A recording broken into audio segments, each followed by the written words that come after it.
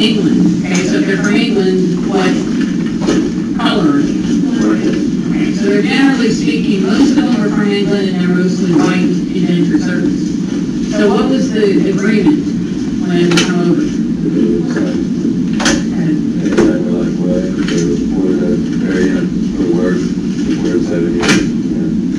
And they would get their freedom hopefully when they could. And are they slaves? They're not considered slaves because you don't actually own the person. I mean, it may almost be the same thing, but you don't own the person. You just own the contract to their services for that period of time. Now, were they treated a lot like slaves? Yeah. What percentage of them did not make it to being free?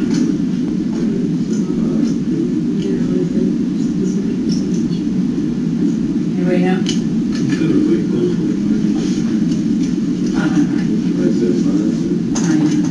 About 40% of them would not make it through their indentured services. So 40% of them would die before they even had the chance to become free. So it's a rough life. You're giving up your freedom basically for that 4 to 7 year period, and then there's only 3 out of 5 chance that you're going to actually survive and be able to be free. And then when you are given your freedom, are you given anything else? No, they said that you could get it, but it wasn't likely. They said that you could get clothes and food and land, but it wasn't likely.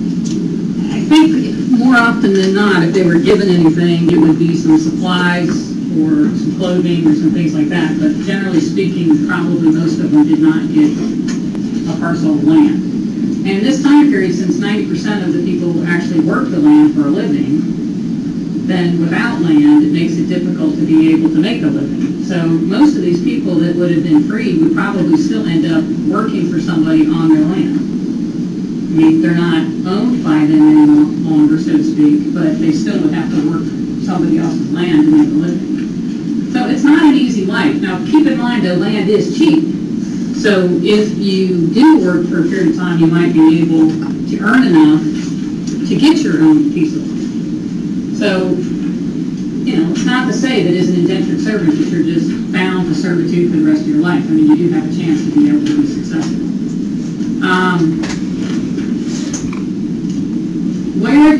What part of the country did we use indentured servants in the most? Yeah, the Chesapeake area. So which colonies would that be for the most part? Virginia and Maryland. And what did we grow there? What? Tobacco. Anybody disagree with her?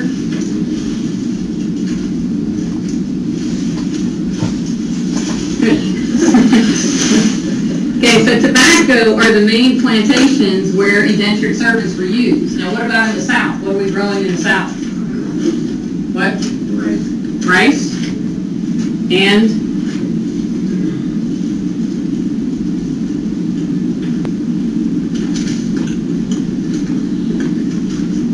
this is actually in chapter 3. Indigo. Those are the two main crops in the South, rice and indigo, not cotton. Remember, cotton is not a major crop here for, definitely not in the 1600s and even not most of the 1700s. So cotton is not the kind of plantations where they need servants yet. Now what about in New England? What are they growing up there?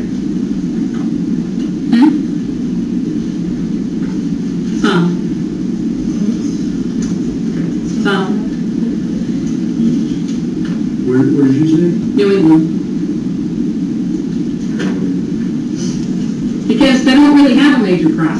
They grow, it's sustenance farming. They grow to support their families. They grow gardens, but they don't really have a cash crop in New England. What kind of things would they use for cash? What?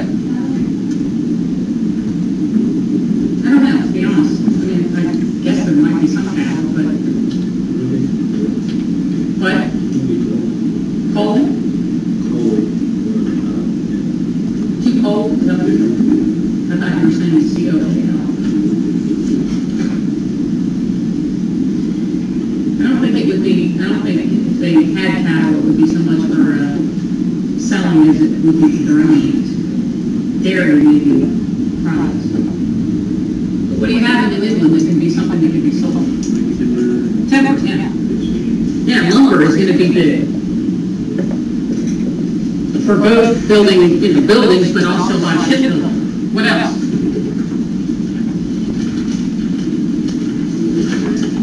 Fur trade, still going to be big up there. And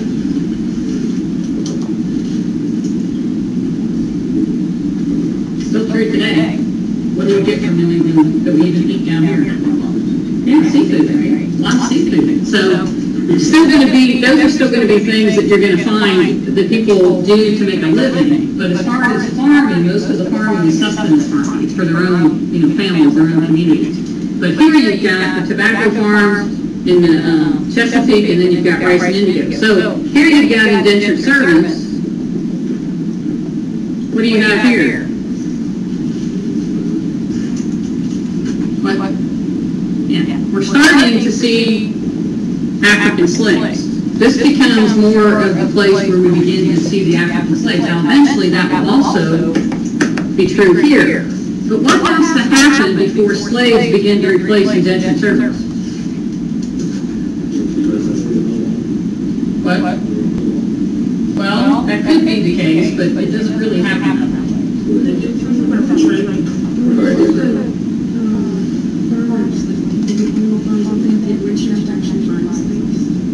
Well, that's true. And in the beginning, the slaves were, generally speaking, too expensive for the people to afford to have permanent slaves. What else might have happened, Richard?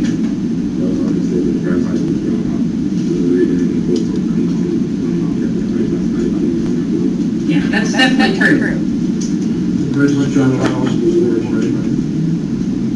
Well, you get what happens is, part of what happens is you begin to get more people involved in the slave trade, and that creates competition. So when you have more people that are willing to sell slaves, then obviously they have to compete with each other on pricing, so that ends up changing.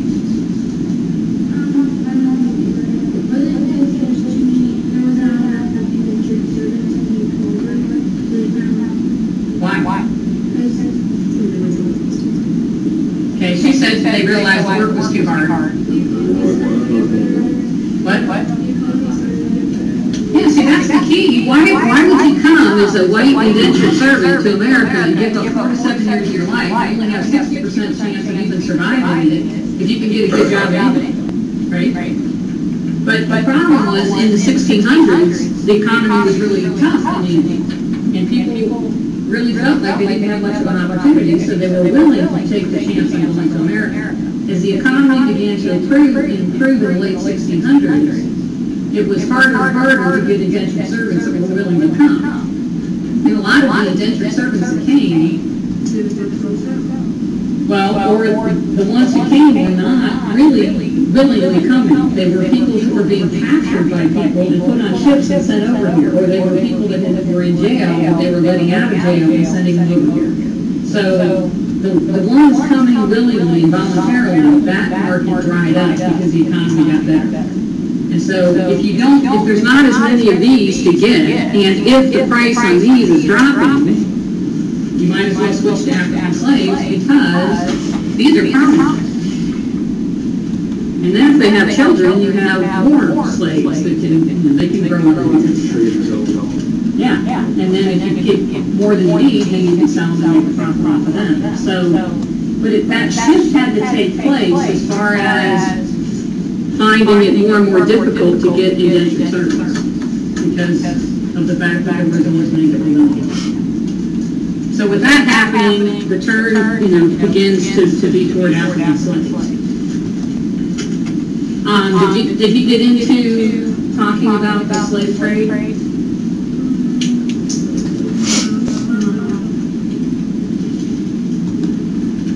Kind of left him without very clear direction. you have your book in front of you, go ahead and open it to the beginning of chapter 3. Page 69.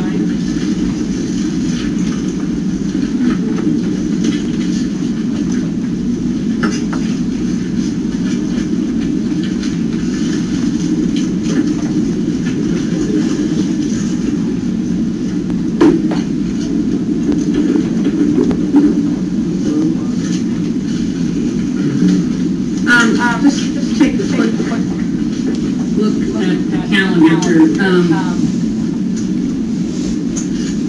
Your first quiz, which is over chapters 1 and 2, is going to be due by Monday night at midnight. So basically, I want you to have your quiz taken before you come to class next Tuesday. So the first quiz over chapters 1 and 2 is due Monday night by midnight. Tuesday, when you come to class, you will bring me your chapter 3 homework, which, if you look under lessons, I just posted this morning. There's 2 questions.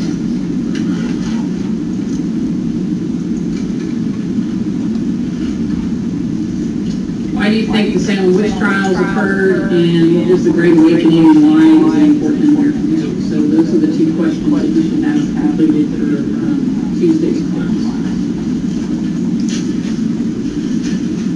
That quiz is time. Yeah, your quiz is timed. It's 20 multiple choice questions, and you have 30 minutes to take it. Quiz, Monday night at midnight. You take it online. Is your quiz number 1 quiz chapter? Like, Quiz number 1 covers 2 chapters, 1 and 2. Every quiz covers 2 chapters. And it's all the other 20 questions? It's a total of 20 questions, so it's basically like 10 for each chapter.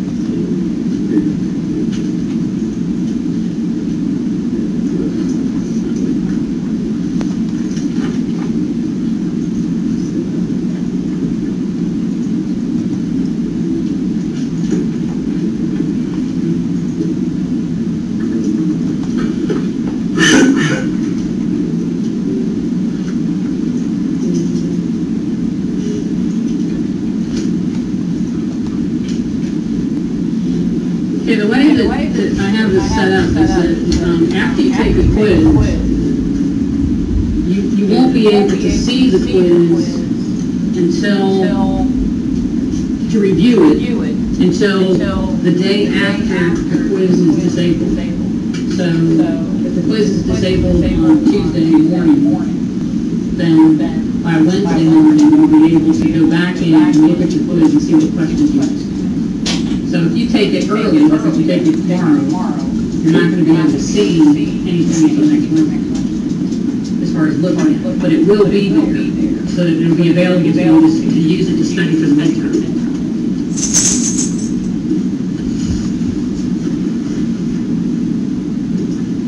All right, so any questions on that? So if you go to the calendar, I'm going to try to remember to put up here when you have stuff due. So quiz number 1 is due Monday night at midnight, and then come to class with chapter 3 homework. All right, so back to your book, page 69. This first page, you know when we were talking last week, I guess it was, about why people came to America? You know, what was their motivation to coming here? One of the main reasons why I was asking you to consider that is, well, what were some of the reasons we came up with? Religion, right? So that's one of them. People came here because they didn't feel like they could practice their religion back in Europe, freely. So that's a key reason why people chose to come here. What else? What? Profit, right? A lot of them came to make money. Anything else? What? Yeah, I mean, adventure, desire to visit other countries, those kinds of things always play a role in it as well. People want to, some people just really like the idea of the adventure of trying to figure out what's out there, what they might be able to gain from it. Kind of going with some of this, land would be a key thing, because a lot of times land was scarce in Europe, and land was the key to being able to make a living. So a lot of times people thought if they came here, they'd be able to get land, which was usually true, since there was so much. Any other reasons?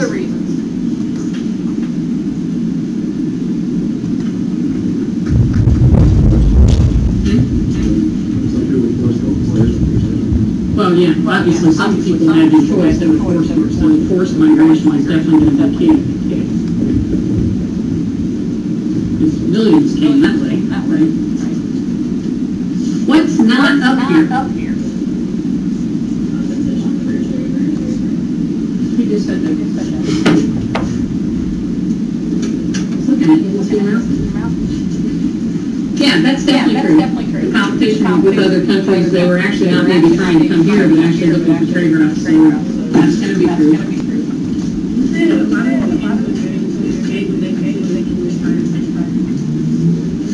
Where's that?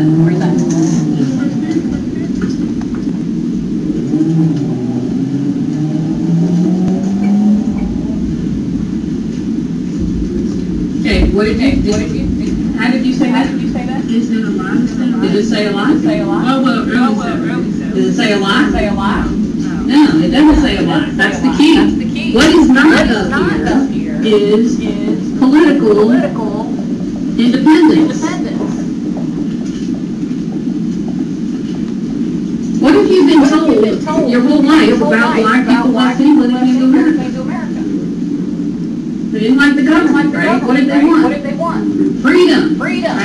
They all came here because they wanted freedom. They wanted to be able to do what they felt was right. They wanted to be able to have their own laws, their own government. They came here for independence, right? Wrong. What's that first page say? I mean, if you read this first page, it talks about the fact that it is true that as the colonies grew and became more prosperous, they also became more English. The colonists adopted the taste, styles, and customs of England, bought goods made in England, read books and pamphlets published in England, modeled most of their political, culture, and educational institutions on their English equivalents. They were trying to be as English as possible. Well, it's not just all they knew, it was the coolest thing to be back then. England was the greatest country in the world. You wanted to tell people you were English. That was the country you wanted to be associated with. And you wanted the benefits of being English. Coming here for political independence wouldn't get you that. Breaking away from England was not the answer to these people's problems. They needed to be associated with England. Because being associated with England probably meant prosperity and protection.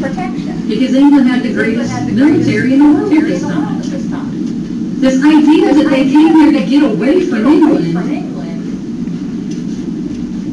is incorrect. Except, what Tanisha said is true. Some of them came here to escape what they considered English tyranny. But by the early 18th century, many, perhaps most colonists, considered themselves Englishmen just as much as the men and women in England themselves did. The difference to me is this. I have two girls in college. They didn't go to BC. They didn't go to IRC. Because that would have meant living at home. They wanted to go away. Why do people want to go away to college? So they can do what they want, right? So they can get away from their parents, right? But do they really want to be completely away from their parents? What do they want from their parents? Money. They don't want to cut the ties completely because that means no more money. But they do want to get away from them because away from them means I can drink before I turn 20. And then my mother has to miss class on Tuesday and go to court because I did a DUI. That's where I was Tuesday. Standing in court with my son. But he's still here. But I know the girls went away because they would have more freedom to do things that probably they wouldn't be comfortable doing if they lived in my household. I just don't ask about those things. They don't call me up and ask me to have to bail them out. But it's the same thing with the English colonies. They liked the idea of being away from England because they could still be English, but they could get away from some of the rules and regulations of England. And some of those rules and regulations were relatively harsh. But being this far away, there was a lot more they could get away with and not have to abide by all of those rules and regulations. And there were a lot of them. I mean, England had lots of regulations in reference to their trade. You know, anything that the colonists traded was supposed to be like done in English ships. It had to go through English ports. The colonists could avoid a lot of that because they didn't have enough people to monitor what they were doing. And then here locally, almost every colony had a governor that was appointed by the king. But the interesting thing was in the early years, who actually paid those governors?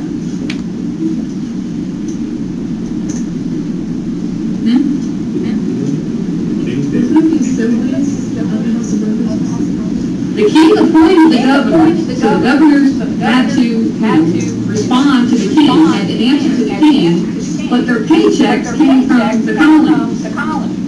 So do you think those governors are going to be really harsh on the colonies? A lot of times they let them get away with quite a bit because that's where their paycheck came from.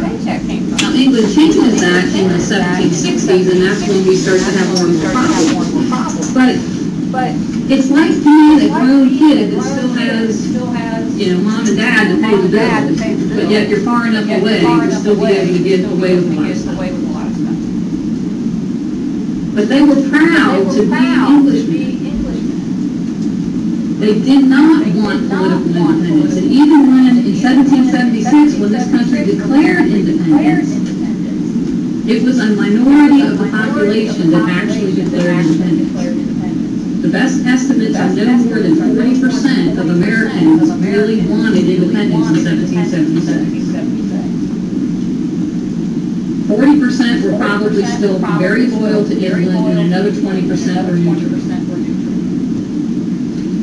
So this idea that all Americans joined together and every one of us were ready to fight for the cause is a completely false understanding of the American Revolution.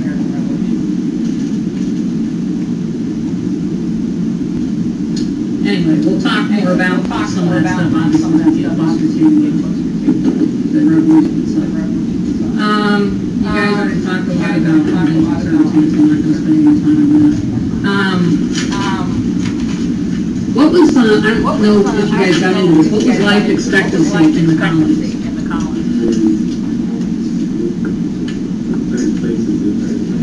Right, it's not the same throughout all the colonies. Where is it? New England. So life expectancy in New England was definitely much higher than in the Chesapeake or the Southern colonies. What was the average age that people lived to in New England? New England. It actually went down. It started like around 70, 71, and then it dropped in the next decade to about 65. That's pretty good. This time period, that was better than most of the places in the rest of the world. So why do you think that life expectancy in New England is so good?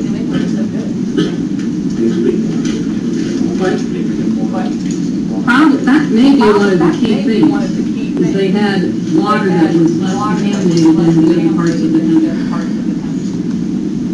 Climate, water, decent nutrition because they grew, again, you know, sustenance farming, but they grew all different kinds of crops. They really can't totally explain why this is the case, but we do know that in New England people live longer. They eat a lot of seafood. I mean, they're proving it now that omega-3 fatty acids are really good. Right, and that could very well be the answer. Is that they were definitely eating a lot more fish than other parts of it. What about the Chesapeake and the South? What was their life expectancy? What I said. What you said before? Yeah. I mean, even as a wealthy white person, you probably would live to be 40 years old. I mean, you can have the best in the world, and yet you're still not going to live beyond about 40.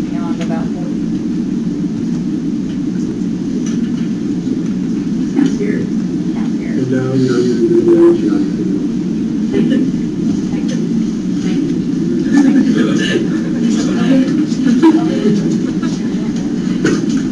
You're definitely middle-aged. So your body tells you. it. One of the things that you have to say, we believe in the life, right? Not 41. But it is strange what happens to you. Because I'm not heavy. But you know, all my weight's dropped. You know, it all just sits right here, and all just sits right here. It's scary. I've been working out there. But I can't get rid of it. Anyway, so you die probably by the time you're 40. What does that mean about family life? People have kids young. Do they get to see their kids grow up to be adults? No. A lot of them don't. What about their grandparents? They don't need grandparents. Typically, you don't have those generations. Now, so that was the difference in New England. In New England, they actually had, you know, a lot of times the grandparents and the parents and the kids all lived in the same house. They had that sense of connection with their heritage. You don't get that as much in the Chesapeake and the southern countries. You know how it talks about, in your book presentation, we read this chapter, how it talked about how many women died in childbirth and how difficult that was. What was the main reason why women died in childbirth? Infection, and because they weren't using any methods of sterilizing. I don't know if I mentioned this, but I live in Sebastian, so as I drive back and forth to work, I listen to the radio. I listen to the books on CD. And I don't listen to anything intellectual. I listen to music and stuff like that. And I'm listening to this book right now by Tess Harrison. It's a mystery kind of person, but the story is interesting because part of it is set in 1830 in Boston, and it revolves around a medical house. And they talk about the doctor, this main doctor that he's teaching these medical students, and they go into the ward, the maternity ward at this hospital that's for people that can't afford to go anyplace else. And they have like a whole board of pregnant women that are about ready to give birth. And it seems like from the way they describe in the book that there's probably 15 to 20 women in this ward, and their beds are all like right next to each other. And the guy comes in with his 4 medical students, and he's examining each one of the women. And one of the things, and I'm pretty sure, I need to do a little research on this, but I'm pretty sure this woman's trying to be historically accurate in her description of this, even though she's talking about the 1830s, which is obviously even beyond what we're talking about. But the guy goes to each woman's bed, and because of their concepts of decency and that kind of stuff, they never actually uncover the woman. He just puts his hand underneath and examines her, vagina and everything without actually looking. Yeah, with the sheet over his hand. But then he's dealing with these women that their water is broken, but yet they're not actually having the baby yet, and they're already having difficulties, and some of them are having bleeding and stuff, and he's probing them and causing more bleeding. And then when he gets done examining them and says, okay, well, she's not ready yet, and then he tells them to believe her. She needs to be bled again. We'll talk about that in a minute. But then The nurse hands him a towel. He wipes his hand off, hands the towel back to her, goes to the next woman, does the same thing. She hands him the same towel that already has stuff on it, blood and everything else. And he uses the same towel and examines all of his wounds. And it talks about the fact that most of those women end up dying, and they call it child dead fever. Because the woman will come down with this, severe fever and start having just unbelievable pain, and they put her on morphine, and they bleed her, and they do all these other things, and basically just help to kill her. And then she dies in a few days. And they cannot figure out the life of them, why all these women are dying. And it's mainly because of the sterilization. They're infecting women. Even the healthy women are getting infected because of what, the fact that they're not sterilizing and they're on the next woman. And even though that's a fictional book, I know enough from what I have studied that that's the most mainly true. Was that happening in Europe too? Or was it just here? Or was that because they weren't learning sterilization in Europe and they're bringing it over here? Sterilization and the idea of infection and contagion and stuff like that really didn't take hold until the late 1800s. And even though some people were beginning to practice it in the late 1800s, many times the doctors that were already practicing medicine thought that those people were just being ridiculous. And they were being laughed at for these new things, these new practices that they were doing. It took a while before anybody started to say, wait a minute, what these people are doing is actually working, not as many people are dying. When James Garfield, I forget the exact year, in 1880, James Garfield was shot. Should not have been, shouldn't have died. The bullet wound was not that severe. But the very first, of course, as the President of the United States, the very first doctor that examined him, they were the best doctors, in D.C. out to examine him, like 7 of them come to his bedside. And the first one probes the wound with his dirty fingers. And then he says what he thinks. The next one comes up, probes the wound with his dirty fingers, says what he thinks. 7 different doctors do the same thing. None of them ever washing their hands or anything. Then picking up instruments that they have there, probing them with dirty instruments that did anything, never cleaned anything or sterilized anything. And he lingered for, he's shot in July and dies in September. I mean, the man lives for like 2 months, just getting worse and worse and worse every day. Totally from infection. From a bullet wound that he should have healed from within a week. Because nobody understood that they were actually killing them by what they were doing to They did that during pregnancy. They weren't really taking they were doing also. Generally speaking, they were, and the reason, like in this particular book, what had happened is all of these women should have already delivered, and something wasn't going right, and that's why they had been brought to the hospital. And like they were in labor, but yet the labor was going for a long time, and the baby just wasn't coming. So like today, in a situation like that, we would do a C-section or whatever, but in this case, they didn't know any of those kind of things, so they would bring him to the hospital, but that was almost a death sentence for everyone, because as soon as you bring him to the hospital, and they start using all these non-sterile methods, they basically end up killing. And then the bleeding, your book talks about this. The bleeding was a very common practice in medicine back then, because they believed that you have these different, they call them humors in the body, and the humors all have to be kept in balance. And blood is one of the humors. And they felt that by bleeding somebody, letting them bleed, that they were actually bringing all of that into balance. But what they didn't understand is we really don't have as much blood in our bodies as people think we do.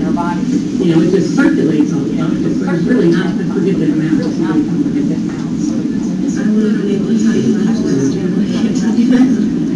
Anyway, but if you if you consistently bleed somebody, you basically bleed them to death. And then you just end up taking too much blood from them for them to be able to survive. And that was normal practice for just about anything. Oh, they're sick. Oh, they're cold.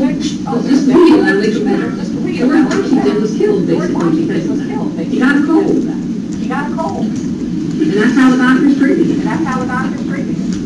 And they killed him. I mean, Why would they do that? It's still practice that. Nowadays they use leeches nowadays. yeah. The mission was really effective, though, so they did it. Well, It's just, the thing is, it's not effective. However, if the person got better on their own, then they would say it was because of the bleed. So a lot of times people would fight off, our bodies are amazing things, that we're able to do. A lot of times people survive things we never would think that they could. And so the body would fight off the infection or disease on its own, and then they would attribute it to the bleed. When really, it was probably just, other circumstances, or maybe other things that they were giving. They were giving them other, like, herbal treatments and stuff like that. There could have been things that they were giving them in that blood that were helping them. But the bleeding is typically not going to be something that's going to help them anyway. But it took them a long time to figure that out. We were still doing that up until, the mid to late 1800s. Can you imagine? I know that seems like a long time ago, but in the overall history of the world. Because Galen, the 2nd century Greek physician, was the one who started that. And we were still doing it. So what, 1,600 years we continue to do that? Pretty much now it's pretty much there's really no efficacy for it. Anyway, I just can't imagine. And did you see somewhere about indenture, if a female indentured servant got pregnant?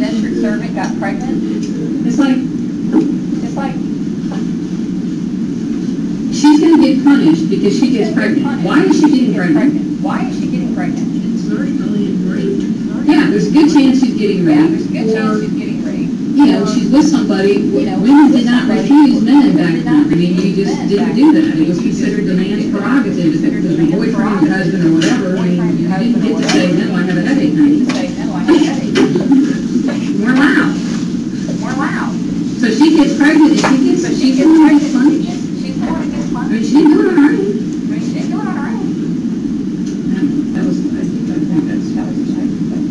And the other thing that's kind of interesting is you notice in here that,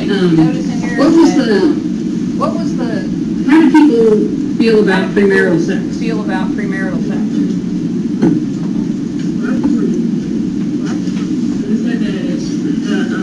the South, that a lot of the women were pregnant before they got married. Yeah, I mean, I think I don't know, maybe I'm wrong on this, but I always had the concept that, people back then, nobody had sex until they got married. For the most part, they didn't do that unless you started to lose personally. But that's not true. Premarital sex is very common. And a lot of the reason why it might be common is because people couldn't afford to get married, because getting married, meant a lot of added responsibility, so they weren't able to afford actually getting married and taking on a wife and stuff, so having sex before marriage was very common, and it wasn't as taboo as we tend to think it is. The Puritans, even in Puritan families, which you think of as being the most religious people in America, it wasn't a huge ordeal with them. Now, getting pregnant meant you better go be married real quick. But in terms of actually having sexual intercourse outside of before marriage, I wouldn't say outside of marriage was not. I mean, if you were married and you were having sex with somebody else, that was definitely frowned upon. But the premarital relations were not nearly as taboo as we have always kind of been led to believe it was. So was it because marriage was like in the 50s? So it was completely like, you didn't do that. In the 1950s, it was frowned upon. I mean, what comes to my mind is I will lose.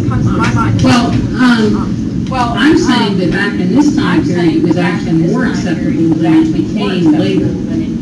Because what happened is that there was, I don't know exactly how to explain this, but there was like a shift in morality in this country that led people to say that certain things are not considered acceptable. And so it actually became more of a taboo in probably, well, definitely I would say after the 1920s, because it was kind of a reaction to the whole flat earth, the looseness of women in that period. So coming after that, in the Great Depression era and that kind of stuff, you start to get more of a morality code that says this is not something that nice people do. At least they don't talk about it.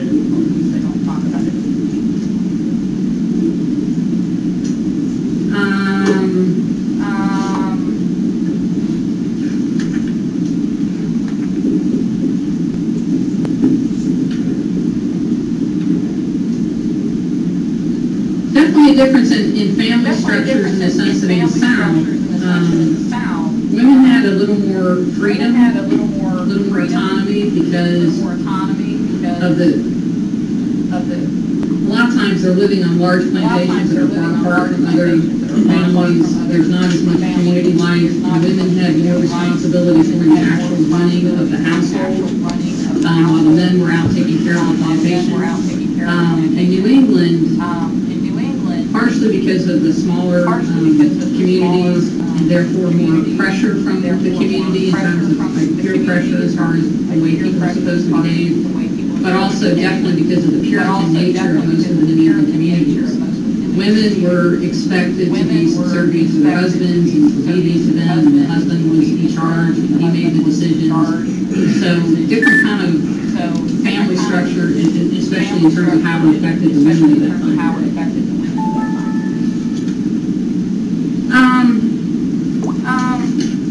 Let's talk a little about slavery and the beginnings of that in terms of how it began to